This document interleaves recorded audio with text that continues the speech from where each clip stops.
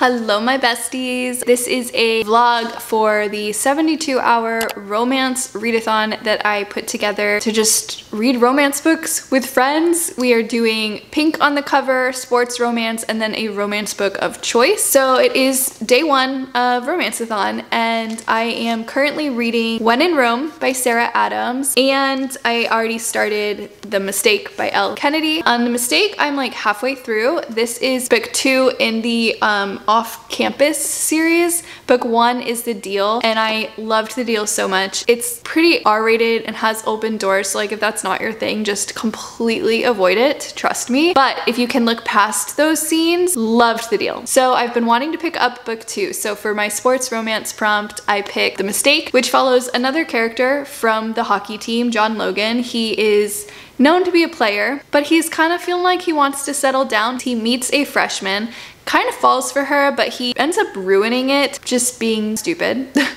And so now it's the following year. He wants to win Grace back, but she's kind of like not having it and not gonna let him get her back easily. So far, I really like it. I like how Elle Kennedy adds more than just the romance to the plot. There's some family dramas going on, which I actually find a lot in sports romance, and I think that's why I really like sports romance, because I want some family drama. I want some stuff that makes it a little bit more realistic and lifelike and just draws my heart in. I think I'm gonna download this one on my Kindle though, because I want like a nighttime read, because I'm trying to get through 3 books in 3 days, and that's a lot if I'm not reading like through the night a little bit, and holding a book is obnoxious at night. But I do have reading sprints going on this evening where I will be reading When in Rome. I did start, but I'm only like 30 pages into it. Already though, this meet cute, like, come on, if you have read this then you know, like, this is one of the cutest intros to a romance book ever. I'm just swooning. It is adorable. They have already made me laugh out loud. Granted, Sarah Adams is great at writing that banter. Another thing with Sarah Adams is she writes more closed-door romance, which I do appreciate. I find that hard to find and valuable when I do find it. So far, even in just 30 pages, I'm absolutely gripped. So I will be reading this like during sprints tonight. I'm hoping to finish it tonight. That would be great if day 1 I actually finish one book. But if you don't know, this one is about Amelia Rose, who is a famous singer or actress, princess of pop. So she's a singer. And she kind of gets stranded in Rome, Kentucky, where she meets Noah. And they definitely have their judgments of each other. Like, I was hysterically laughing because she calls him Wilderness Ken. He goes from who she thinks is like a hillbilly Joe, and then she sees him and she's like, oh wow, he's like a Wilderness Ken. And so they have these like preconceived judgments of each other, and it's adorable. And so I'm sure the rest of the book is just gonna be like figuring out the real sides of each other and probably falling in love, because book 2 just came out, which is Practice Makes Perfect. And I don't want to spoil, but if you even read the synopsis on that one, it kind of spoils what goes on in this one. But I'm very excited to read this book, and then if I get through these 2, I do have another book that I'll be reading. I'll just show you guys later. I hope that you enjoy this vlog, and as I finish some things, I will let you know how I feel about them.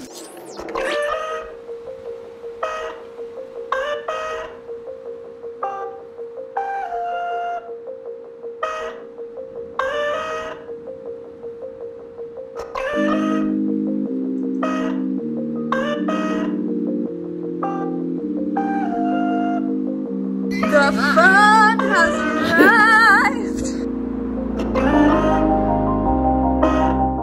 Look at it. It's autographed on the inside. Oh my gosh, Stunning. I'm so excited. It's so good. Is this for your YouTube channel? Yeah. Okay guys, go support Benson Moon and tell him that Bookish Gem sent you, and then Bookish Gem and her little sister can meet him. I mean, technically you get the credit, because I wouldn't have found him without I love you. this song. Guys, set up Alana to go to a Benson Boone concert. Tell him to come to Florida. Make it happen.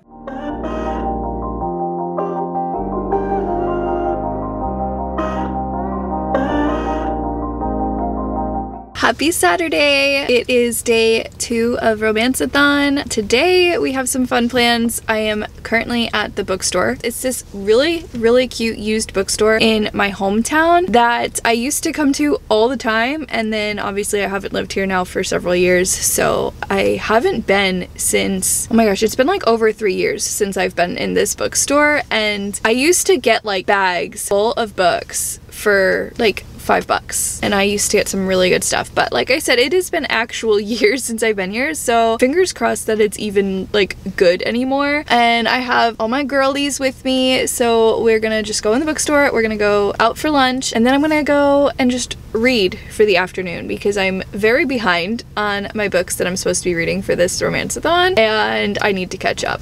So that's what we're doing.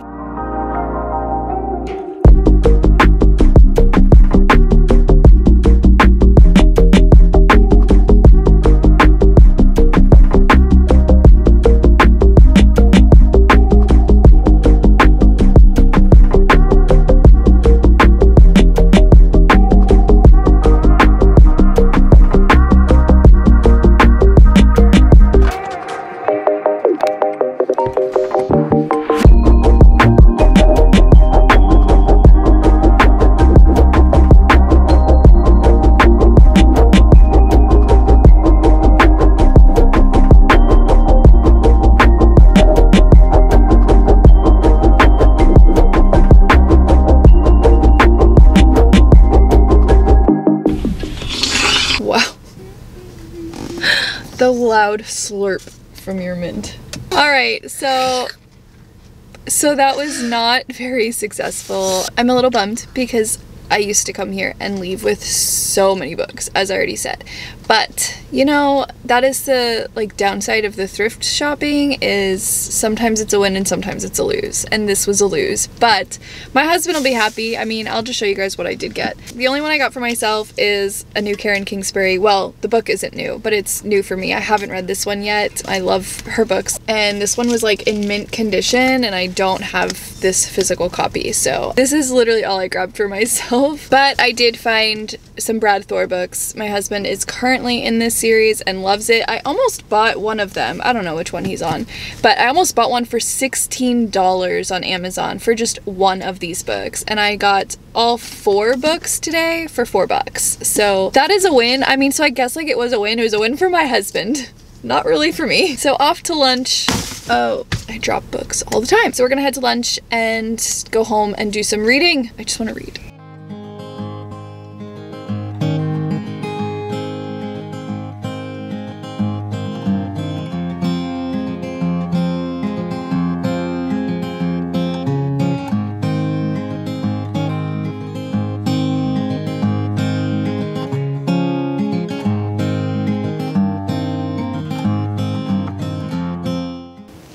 I finished.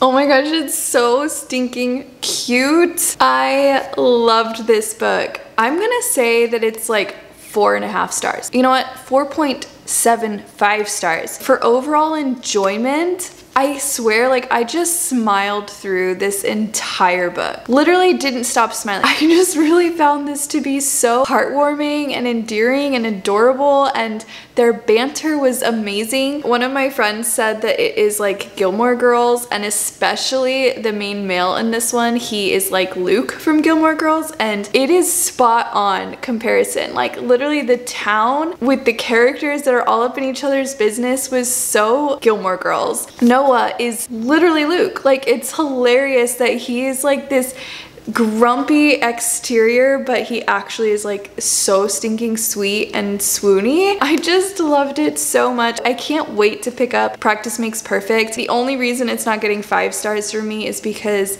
I don't know what is wrong with me and like why I'm being so grumpy about my romance, but I'm like getting really annoyed by like the insta love stuff. I would be so engrossed in it, and then I'd be reminded that they knew each other for literally a couple days, or ultimately ended up being only 2 weeks that they knew each other. Every time like that little nugget of a reminder came into play, I was annoyed by it. This is like a new Jordan. I don't know why I'm being so grumpy and judgy when literally even in my own life, the day I met my husband, I would have married him. So anyways, on to the next book, which I already showed you guys is The Mistake. I'm still sitting at like halfway through this one, so I have a lot of reading to do because I wanted to finish 3 books by tomorrow, so technically I need to finish this today. I will update you guys though as I read some more. I am heading to a show. My little sisters do theater, and So one of them directed the show, and then my other sister is the lead. They're doing Singing in the Rain.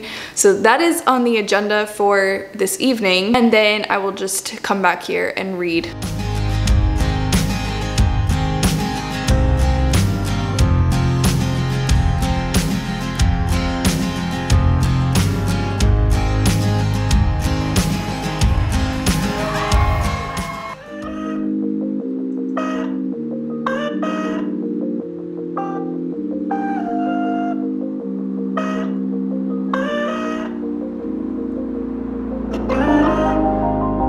I finished The Mistake and it was so cute. Okay, I literally just finished, so I'm not really giving myself a second to even process what I was gonna say. This is like a real-time reaction. I really liked it. I think that John and Grace were so cute. I really love the way that Elle Kennedy writes her characters. Their communication with each other just makes me giggle, and I love the group of friends in this off-campus series. I also really love how there's always like some other more realistic and dramatic trope going on. So like with John, his father is an alcoholic. It's not like just a heartwarming type of story. So it's very different than when I read When in Rome, where I'm smiling the whole way through. But I did smile and giggle so much, but also had my heart like gripped and invested in John and Grace's story. I love how he had to like woo her and win her back after hurting her. She gave him a list of things he had to do, and it was just the cutest stuff, and the guy's like making fun of him because he's writing poetry and he's doing these things to win her back. Overall, I really enjoyed it. I think I would give it, I don't know, like again, I like to sit on my reviews, so don't quote me on this later. I think I'm gonna give it like a 3.75 or 4 stars. I don't know, I need to think on it. So book 2 of Romanceathon is done. I can't believe with how busy I have been like here at my family's house that I've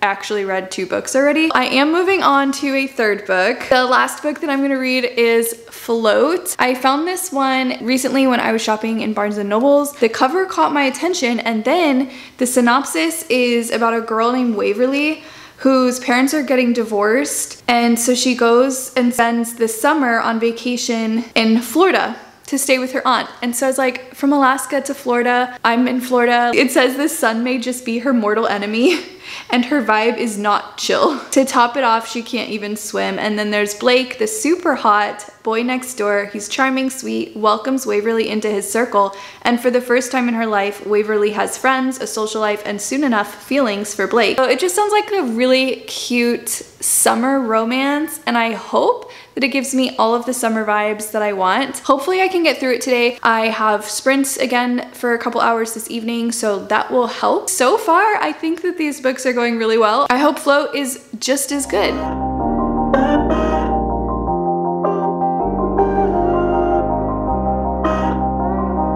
I finished Float. I'm gonna be honest with you, I finished it a week ago, 2 weeks ago. I did finish it for Romanceathon, but I haven't taken the time to sit down and record, so we're in the future.